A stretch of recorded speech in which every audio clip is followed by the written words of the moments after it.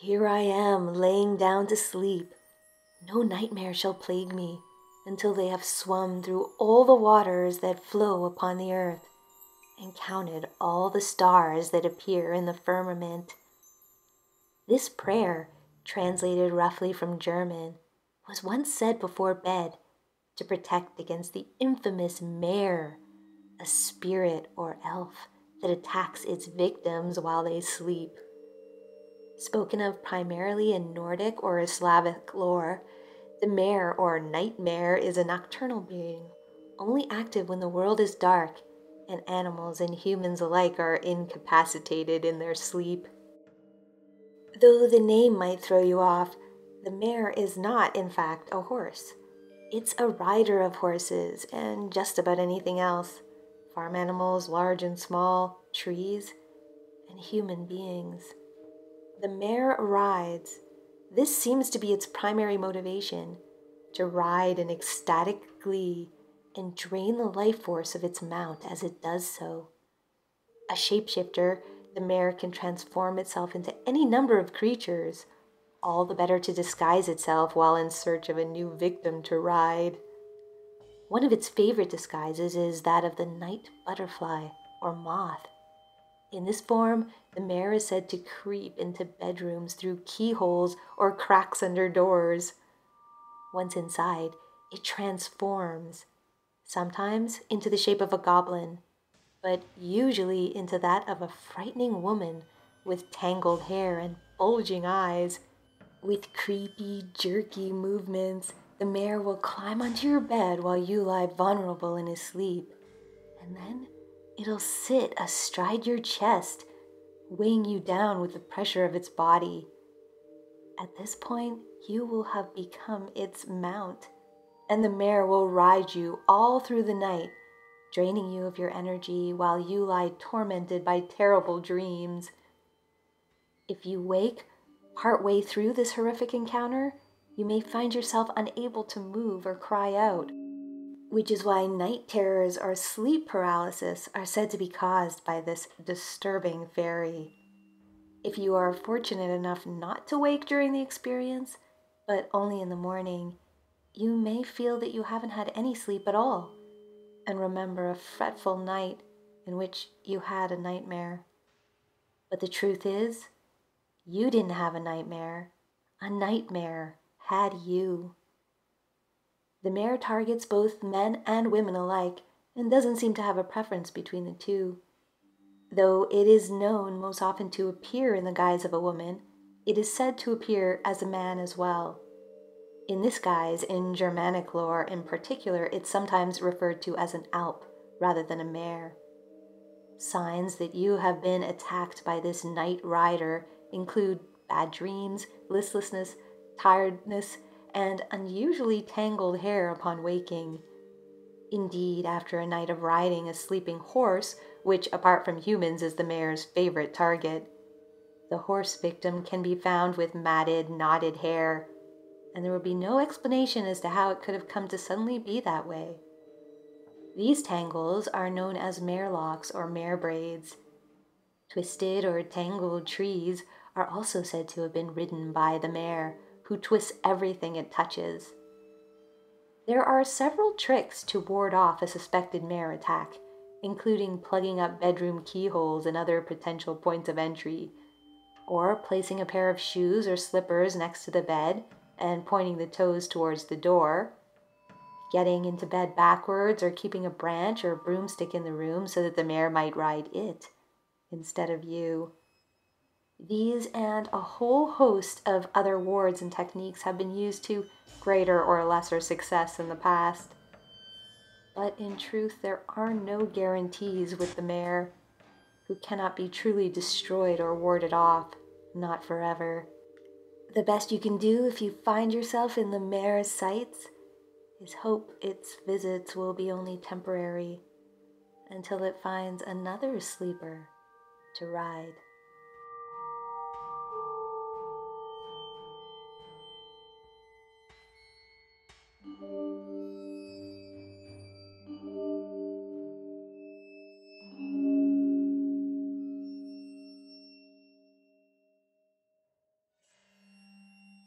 Every forest, no matter how ancient and gnarled, gives birth to the new.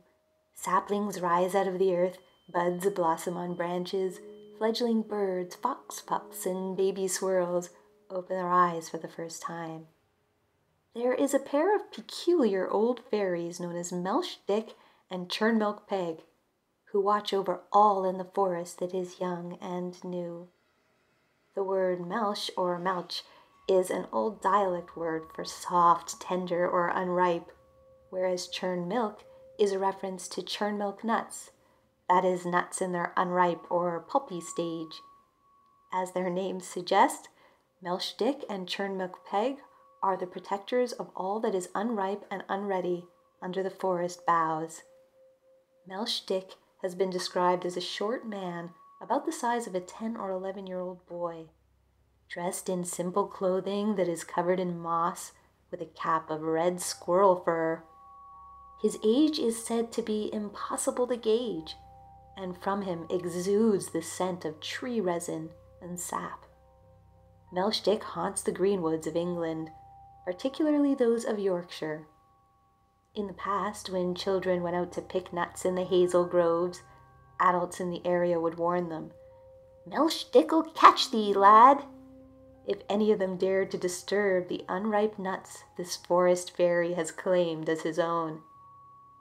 One boy who survived an encounter with Melsh describes meeting a boy around his own age who appeared in the forest path and lured him with the promise of a captured squirrel to a secluded pond deep in the woods. There, the fairy played a hypnotic tune on a penny whistle, one that mesmerized the boy and seemingly all the squirrels of the forest. The squirrels were summoned to the pond and circled it in a weird procession. Fortunately, the boy was able to escape to tell his story, though other children have not been so lucky. It was once said that children who had gone missing in the greenwoods were likely to have been taken by Melsh But why would Melsh target children, you might ask, when his task seems to be to defend the young? Some have theorized that revenge drives this woodland fairy, a kind of tit-for-tat with humanity. According to lore, Melsh was once a good-natured fairy who brought gifts to the local people and helped them with their planting. But he grew angry when humans cut down the young trees in his charge. While humans prize the life of a child far above that of a young tree, the fairies make other calculations. Churn Milk Peg is related in some way to Melsh She may be his wife, his sister, his associate, or himself in a shapeshifted disguise. She has been described as a wizened old woman, short, squat, and completely mad. She sits in groves of nut trees, a wooden pipe hanging from her lips, her wrinkled skin, wild hair, and mossy attire camouflaging her amidst the bark and the leaves. But when a child comes along and picks an unripe nut, she leaps to life, shouting these two lines: "Smoke, smoke, a wooden pipe, getting nuts before they're ripe." Then she attacks. It is said that Churn Milk Peg will drag any child she captures deep into the woods, and then into the clutches of Melsh It is unknown what these two do to the children they capture, whether they take them away to the fairy world and into a life of servitude and dread, or to some other terrible fate. Whatever the case, it's best to avoid these hedgerow horribles by leaving the young things of the forest in peace.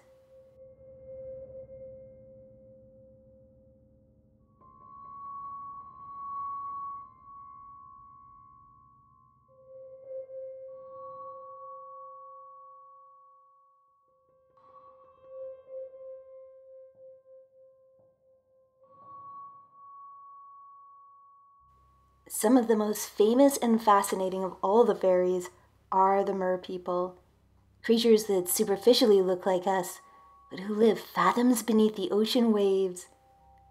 with the upper bodies of beautiful human beings and the lower bodies of fish or sea serpents.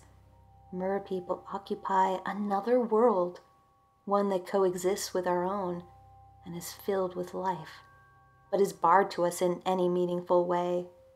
Stories and sightings of merpeople are ubiquitous around the world.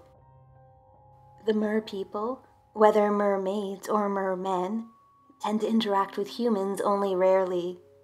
Some brief glimpses have come in the form of a woman, swimming in the middle of the ocean, far from any boat or in sight of land. When sailors have spotted such a woman and attempted to rush to her aid, they have been met not with cries for help, but with a wave and a giggle. Then the woman dives under the water while a large fishtail flips above the surface. Some stories tell of a beautiful man or woman walking or singing by the sea, perhaps lounging under the sun, only to vanish behind a rock when spotted. A splash and a tail flip later, and the creature is seen swimming out to sea. These stories suggest that merpeople are capable of surviving both underwater and on land. Indeed, it is said that merpeople can strip their fins from their bodies like clothing, and do so occasionally to wander about on rocky shores. In some stories, humans have stolen cast-aside fins and then married the merperson to whom the fin belongs. But marriages like these are no better than prisons to merpeople, who will always be searching for their lost fins so they can return to their true homes underwater. Like the sea, merpeople can be beautiful, enticing, and mysterious, but also dangerous. Merpeople have been known to drag humans down into the depths, to drown them, or to lure boats to smash against rocks with siren-like music or false lights hovering above the water. Though it could be that such incidents have been accidental, a kind of cultural misunderstanding between our two peoples. Perhaps the merpeople don't realize that humans can't survive underwater, and haven't been trying to drown anyone only to show them around. It may be that the siren-like songs and floating lights are not meant to lure boats to deadly rocks, but are simply how the merpeople communicate or signal to each other over distances. But like other types of fairies, it is likely that the merpeople can be both dangerous and kind, depending on who, when, and how you meet. Whatever the case, the sea runs deep in the veins of these underwater creatures, and so does its dangers, its silvery beauty, and its moods. And so, as mesmerizing as they can be, it's better that these cold-blooded creatures remain to us a mystery.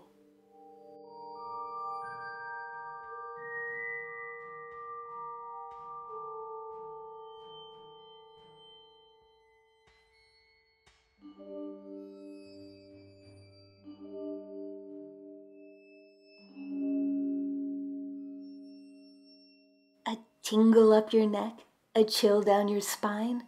We've all felt it. That unnerving sense that you're being watched, that there is a presence in the room that you cannot see. Residents of haunted houses know this sensation well. In fact, it's often the first sign that others may be sharing a space with you, unseen. In Japan, these otherworldly watchers have a name, the Mokumokuren. The Mokumokuren are a type of yokai, supernatural creatures of Japanese lore that are similar to the fairy lore of other parts of the world in their bewitching and calamitous nature. The Mokumokuren appear only as eyes that stare, eyes that watch, eyes that move and follow through rips or tears in paper sliding doors. Common in Japan, paper doors, or shoji, can become tattered and ripped over time, delicate as they are, and if they're not regularly repaired, they may attract Mokumokuren, disembodied eyes that gaze through tatters and watch the residents within. Mokumokuren are nocturnal creatures.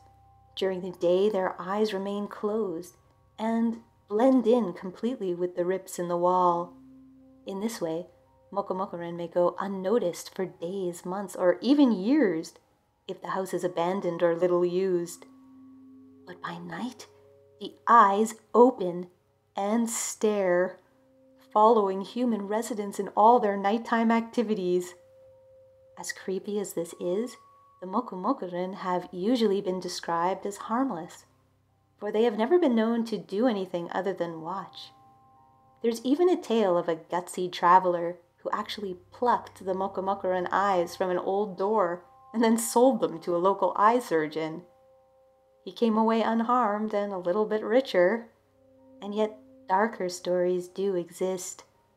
In one tale, a man who tried to ignore the Mokumokuren by covering his eyes while he slept woke to find his eyes had been taken from him, yanked from his eye sockets, and missing forever, perhaps now stuck in some ripped paper wall. More so, the presence of Mokumokuren is often a sign that a larger haunting may be underway, that behind the staring eyes are other, more monstrous forces that should not be shrugged off or ignored. Invasion by prying eyes into intimate and private places has, after all, been characterized as an assault in itself, and the lore of the Mokumokuren may hold an important warning for those of us in the present who may have become overly accustomed to the eyes of cameras staring at us night and day out of our devices, that behind these seemingly harmless eyes, more sinister forces may be at work. Fortunately, there may be a simple solution to these invaders of private places. If you don't want to be watched by strangers, supernatural or otherwise, repair your paper doors and cover your cameras.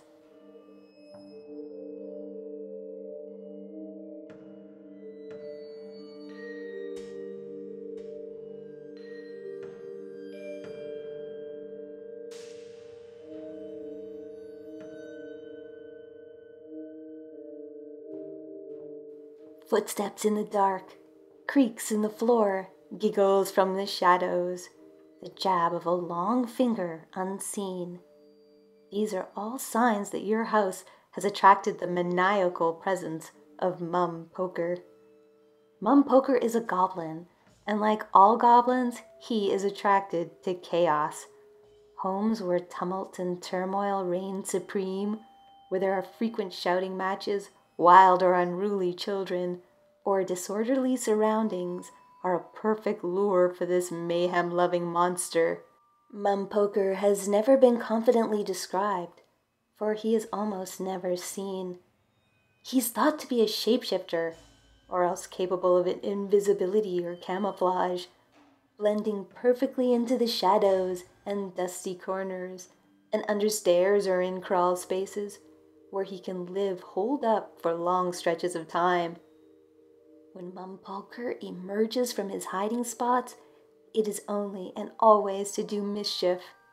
His favorite pastime is to poke, prod, and pinch, and pull and tangle hair. In fact, sudden sharp smacks, poking, pinching fingers from invisible hands might be your only sign that Mum Poker has taken residence in your home.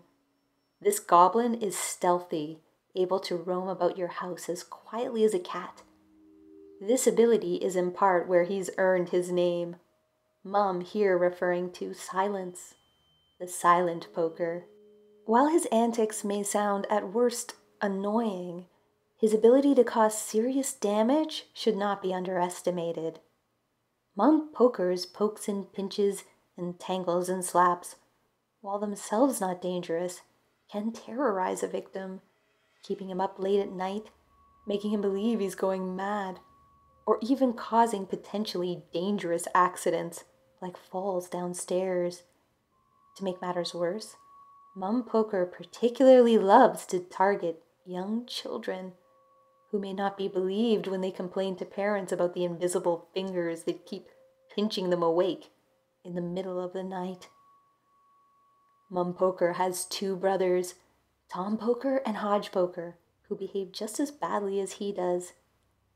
If your home ever attracts Mum Poker, hope it's him alone you have to deal with and not his brothers too. Altogether, these three have been known to cause poltergeist-like pandemonium so severe residents have been forced to flee their homes. Keeping a house peaceful and tidy, with children who go to bed on time without a fuss, is said to keep Mum Poker and his brothers at bay. Although, like other goblins, Mum Poker and his brothers sometimes act as foot soldiers for other more powerful fairies. And so, if one or all three of these sinister pokers has been unleashed in your home, despite a peaceful and tidy environment, it may be that you angered a powerful fairy who is taking revenge.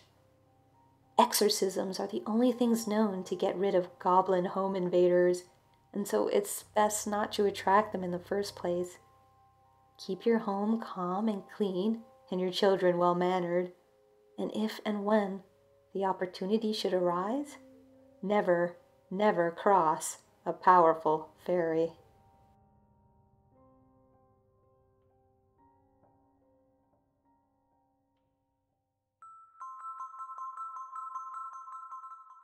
Thanks for watching, and special thanks to all of my supporters on Patreon who are helping to produce this content. I really appreciate you guys and the support you are giving this work. That was entry M in the Scary Fairy Bestiary. If you have any requests for fairies you'd like to see featured in future Bestiary entries, leave a suggestion in the comments down below. Or you can write me by filling out the form on my website, scaryfairygodmother.com, link also in the description. It has a spot where you can submit your fairy stories, your fairy experiences, or submit comments, questions, or suggestions. You can also sign up for my mailing list there. It's free to sign up. I'll send out occasional, very, very occasional sneak peeks, updates to the website, that sort of thing, to mailing list subscribers, and probably a sample of my upcoming novel when that's available. So if you're interested, please fill out the form on the site. Please also leave a comment down below. Do you think you've encountered any of the fairies on this list? Do you have a favorite one, or are there fairies I left out that you'd like to know more about? I'll be in the comments for the next hour or so responding to your questions and comments. If you like this content and would like to support it, please check out my Patreon page. The link is in the description. Don't forget to subscribe if you're new and hit the bell to receive notifications of new videos. And until next time, this has been a visit from your scary fairy godmother.